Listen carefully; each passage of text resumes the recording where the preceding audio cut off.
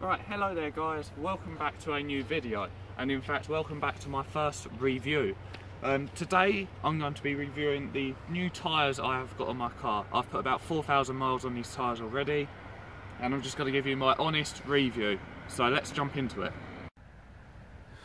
Right, so as you can see, this is the tyre tread. I don't know an awful lot about tyres, however I believe these are called speed lines, I think, and this is something to do with how the water displaces. These are actually really good grip. As I said, I've driven 4,000 miles roughly on these tyres since I've got them, and they give me incredible grip. I really do think they're good value for money. Now, I don't know an awful lot about tyres. However, I have done some research, done some facts, and I've looked at some scores. So the first score I want to give you is the load rating. The load rating is 98. I don't know what that means. If someone could specify, please let me know in the comments. The speed rating is a class H, and according to a certain website I'm on, which is called Boss Tyres, they are summer tyres. However, I've done some research on some other websites and these seem to be all-season tyres, and they are good, especially in the rain as well. Right, now these being a budget tyre, these are not run flat tyres. However, they are quite fuel efficient, I believe. These are a fuel efficiency rating of E and a wet grip rating of C. Oh, that kind of came out funny. And finally, the noise rating is 71. I have no clue what any of these numbers mean, so if you do know, please let me know down in the comments. But I thought I'd chuck them figures in, as obviously people that know what they're on about when they come looking for tyres can use these numbers and use my review. So anyway, I'm going to talk to you about my personal experience with these tyres. So I am now on some tyre review website called tyrereviews.co.uk, and this, by the looks of things, gives me a general overview of people's experiences with these tyres, and it's put it down into a percentage.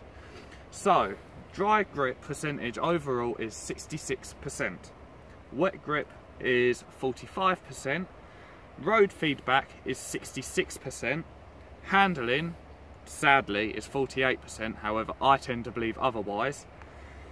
Wear is 60%, comfort 75%, and 59% of people would buy these tyres again. Now, based on these figures alone, finally we got there, I would say that the dry grip I'd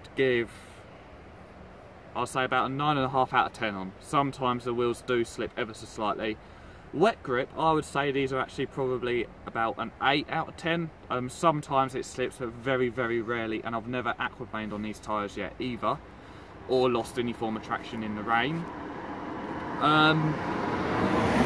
In terms of handling, I say these handled pretty well. I mean, I've chucked this into corners, I've chucked this, should I say, not across roundabouts as in crashed into them, but you know, I've gone quite quick over roundabouts.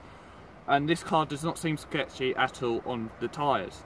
In terms of road noise, when you first buy these tyres, I would say they are quite noisy. I don't know if that's the same with all tyres, because this is the first lot of brand new tyres I've ever ran.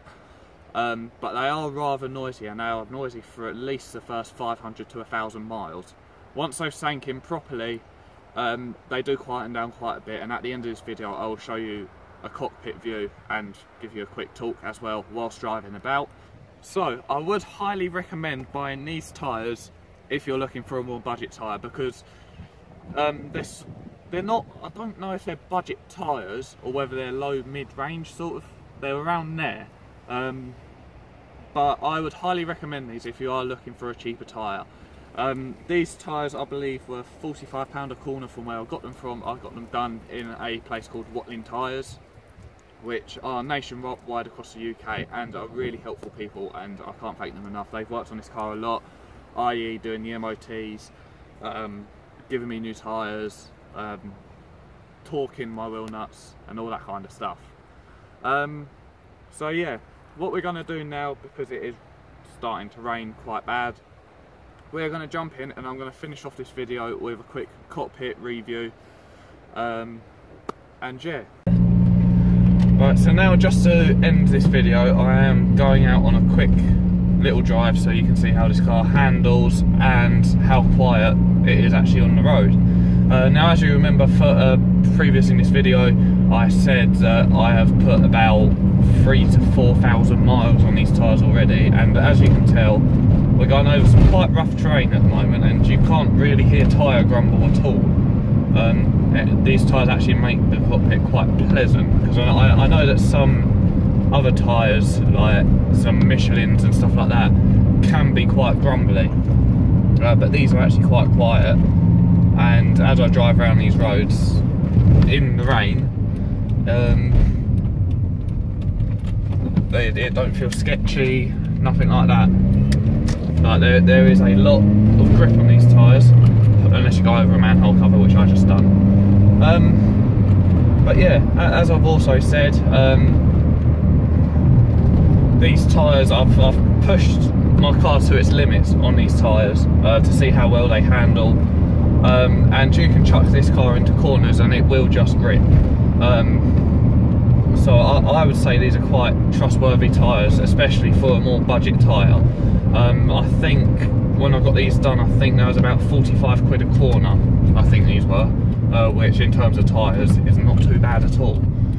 And driving on these as they are, you would think that these are 60, 70 quid tyres, but they're not. One question I can't answer for you is whether they'll be good on a racetrack or not, because I haven't gone on a track there and I don't really plan to, because it'll probably kill the car. And I probably wouldn't trust a budget tyre because it might actually wear the tread down quite quickly. But other than that, for a budget tyre, I would probably say that these tyres are some of the best tyres you could buy for this budget. If not, probably the best of the budget range, is what I'd say these are. So yeah, I hope you found this this review helpful. Please let me know down below if you did. I've tried to be as descriptive as possible when reviewing these. Tyres really aren't my thing. I don't know an awful lot about tyres at all. So I've tried to make this review as honest as possible. But yeah, anyway, I'm going to conclude this video, so make sure you like, comment and subscribe, and I'll see you guys in the next video. Oh, and also don't forget the little notification bell. So yeah, anyway, see you guys in the next video.